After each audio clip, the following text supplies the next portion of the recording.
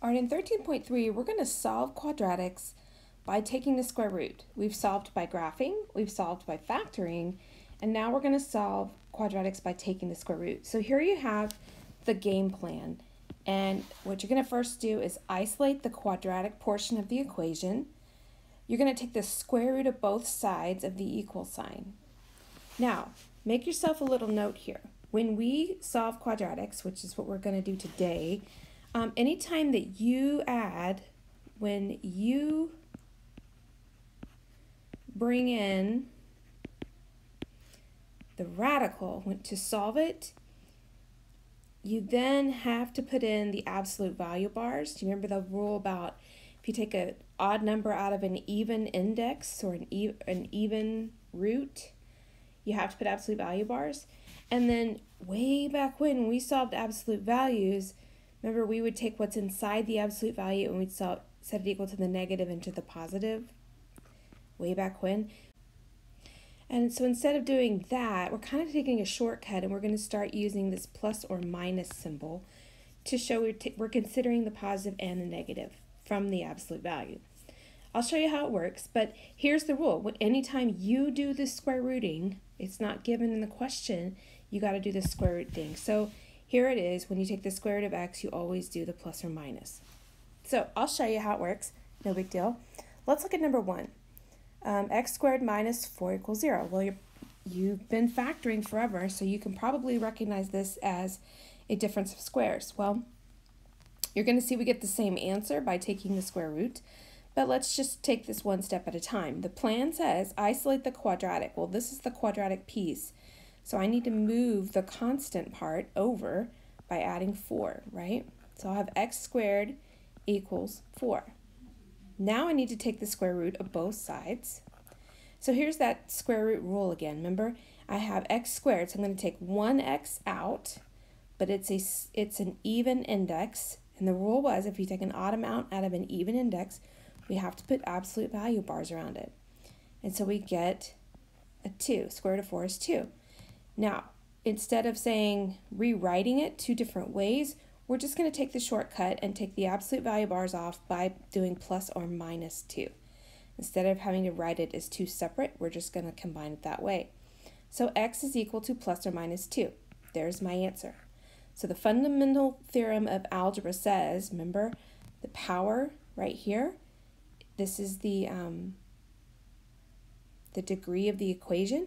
That tells you how many answers you will have. So this is a 2. I have 2 solutions. Let's try number 2. X squared minus 36. Very similar. We're going to start by moving the constant over here. So I'll have x squared equals 36. I bring in the square root, and I take an odd amount out of an even root. So I have to put absolute value bars around it. Square root of 36 is 6. And then I drop the absolute value bars by rewriting that 6 as plus or minus 6.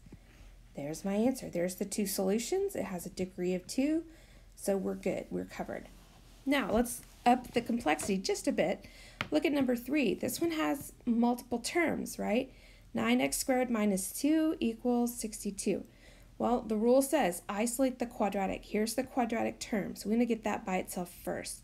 So I'm going to move that 2 over by adding it. So I have 9x squared equals 64. Isolate the quadratic part is the x squared part more specifically. So I divide by 9. So now I have x squared equals 64 ninths. Now that doesn't simplify. So we're at the point of taking the square root to get x by itself. So if I take the square root, when you take the square root of a fraction, you can take the square root of the top and the bottom. You take it separate. Remember, if you take an odd amount out of an even index, we've got to put it in absolute value bars. Now, what's the square root of 64? It's 8, and the square root of 9 is 3. So I don't want to leave my answer like that. I want to get rid of the absolute value bars. I can do that when I add the plus or minus in front of the 8/3. There's my answers.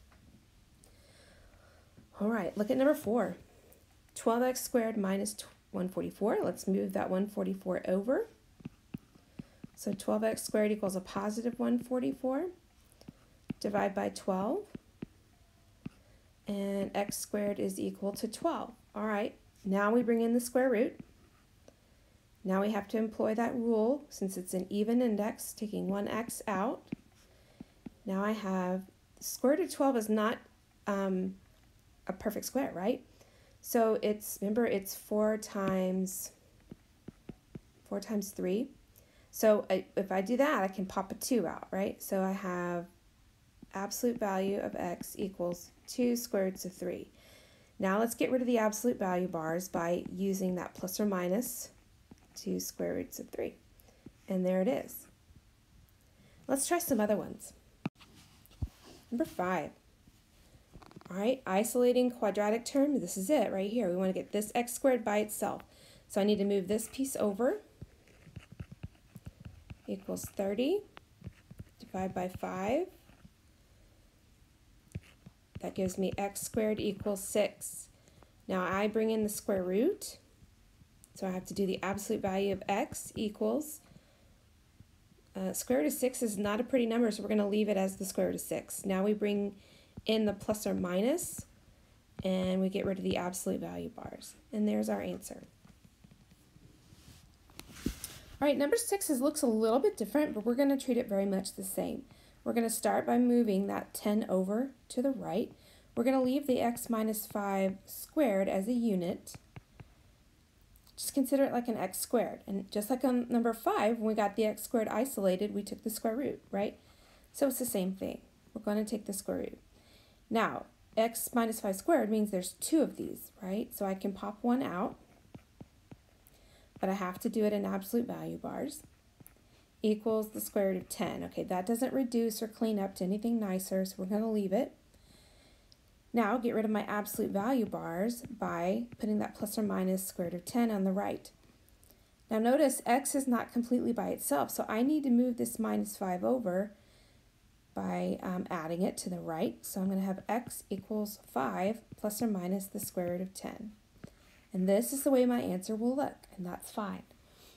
You want the radical portion to always end up in the back. Let's try number 7. Okay, same idea. We're going to take this constant term on the back, move it over first. Becomes negative 6. Now I need to get rid of the negative 1. X plus 3 squared equals, now it's positive 6. Now we have a squared term on the left, so I'm going to square root it. X plus 3 comes out, but it's within absolute value. To get rid of absolute value, I'm going to use the plus or minus. Now it's x plus 3 equals plus or minus 6. Moving that 3 over is going to make it a negative 3. All right, there's what my answer will look like. Did back on 5, 6, and 7. All right, actually just one more. All right, let's try one more. Let's take the back end, move it to the right. So I have negative 2, x plus 1 squared equals negative 8. Divide by negative 2. So x plus 1 squared equals negative divided by negative makes it positive 4.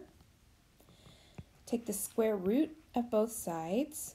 So hopefully you're beginning to see the pattern here. Now the square root of 4 is 2, right? That's great. Now I get rid of my absolute values by putting the plus or minus 2.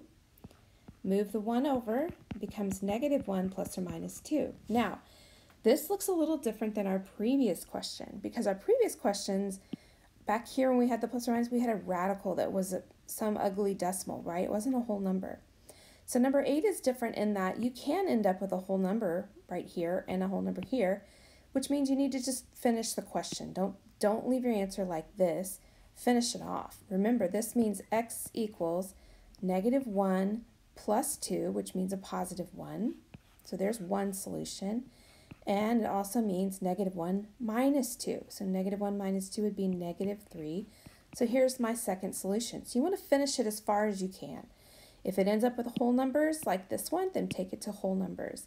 If it looks like our previous ones, then leave it in radical form. Like, this makes sense? And let me know what questions you have when you get to class. Good luck.